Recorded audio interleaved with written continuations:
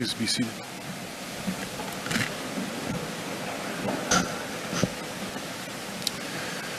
I would like to welcome you families who are visiting this morning for family weekend, visiting your student.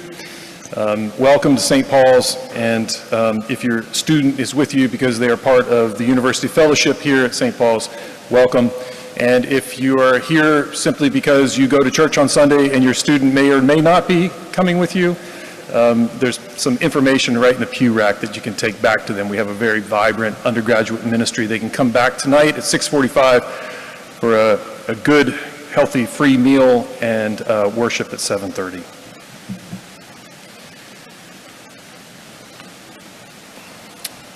I have been a pastor for a long time, and I have seen a lot of human suffering. Too much to not be wary when a healing story rises in the lectionary for us to hear. I'm exhausted by the facile argument that if you just have enough faith in God, God's going to heal you. I have seen people of deep faith die. That idea just often spirals off when people don't get healed. It just leads to this spiral of anger and guilt and shame. It doesn't take us anywhere that is remotely healthy or healing. It seems to me that these stories are about something else.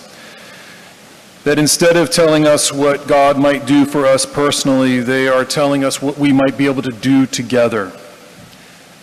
Maybe these stories are not about the healing of individual bodies. Maybe they're signposts. Maybe they're arrows that point in a direction, tell us about a place that we might go together as humankind. And if that is the case, then this story about Bartimaeus is more about his movement from the ditch on the side of the road to the center of the crowd than it is about him regaining his sight.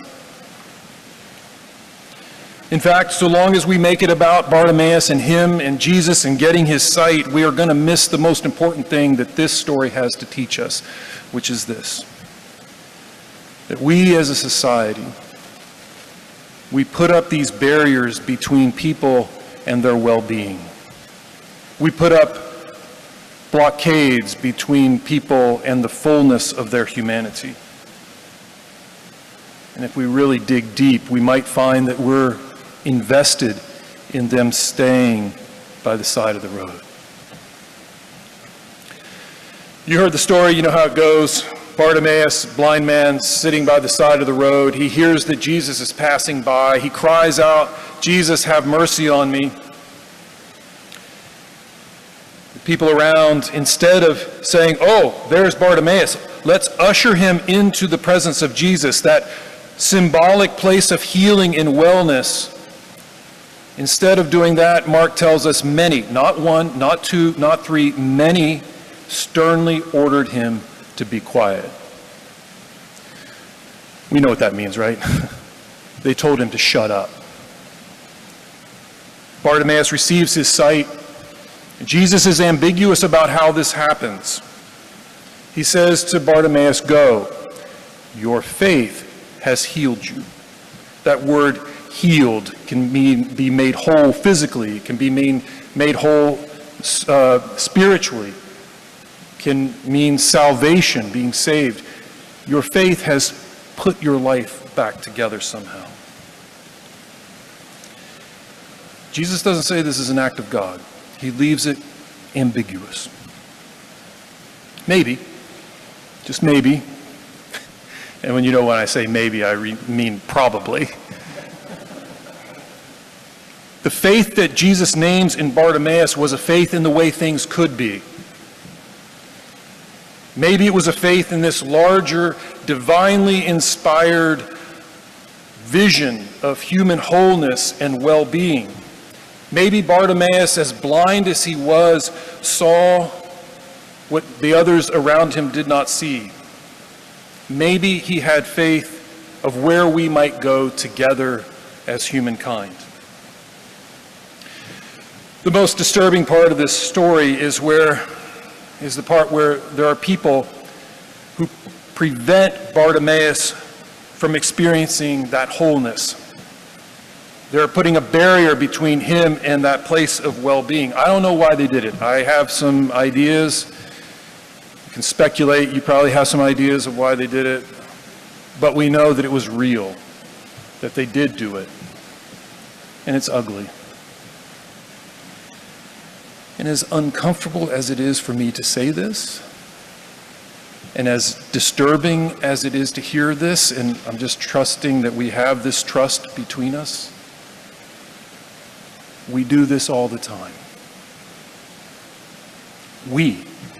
And by we, I mean people, those of us with formal and informal means of economic and political power. We don't tell people to shut up.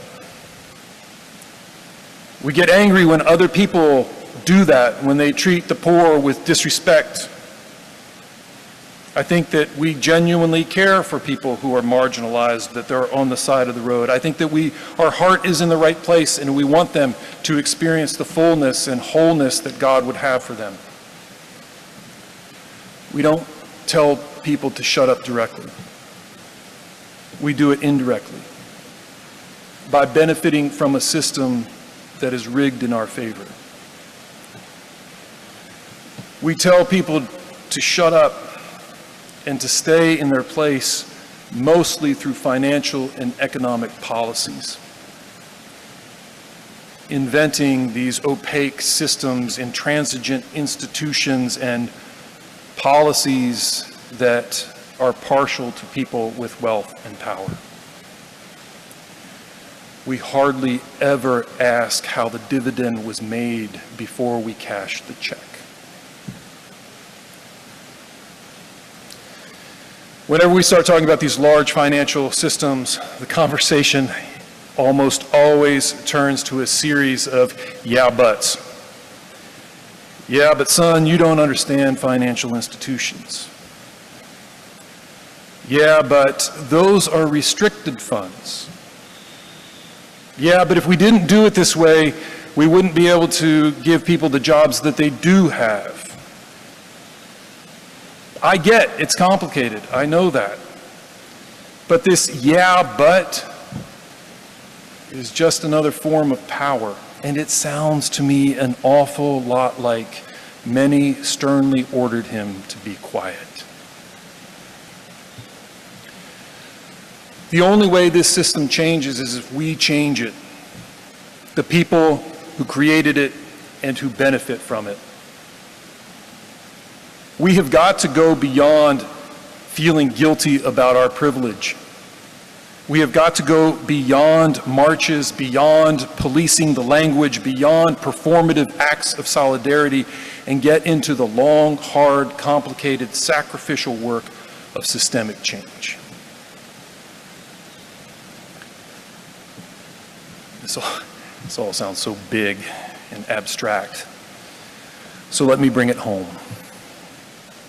Over the past year, as I don't need to tell you this, you know it, has been one of the most difficult crises in modern history. People at the bottom of the socioeconomic ladder have suffered the worst. In this past year of crisis, the University of Virginia's endowment grew by 49%. 49%. Went from $9.9 billion to $13.7 billion. It's a gain of $4.5 billion in 1 year. The wealthy got significantly wealthier.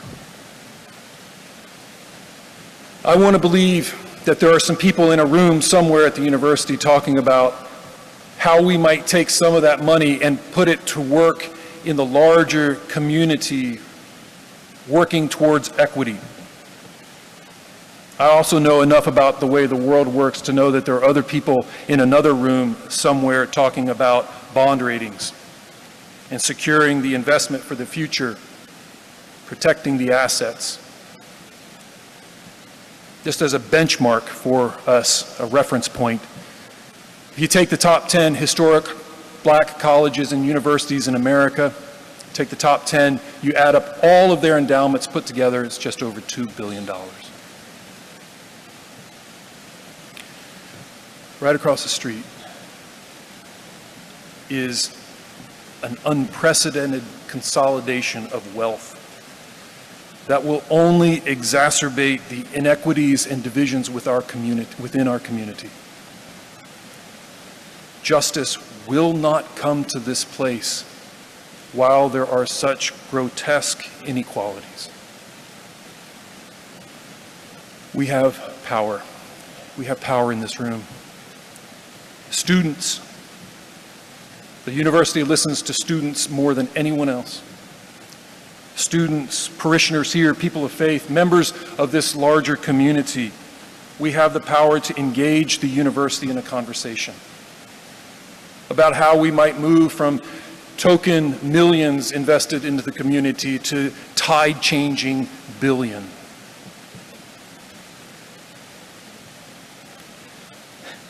I'm a preacher, not a financial advisor. You can probably see why.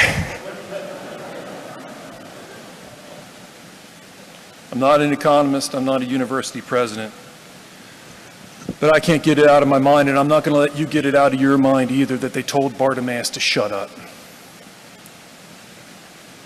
He was the only one who could really see.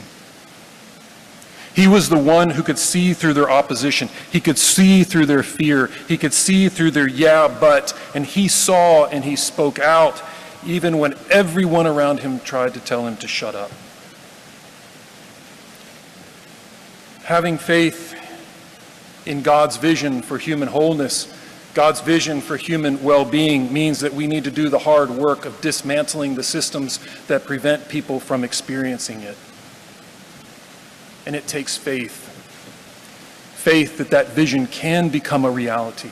And that is the faith that Jesus names in Bartimaeus when he says, "Go, your faith has made you well."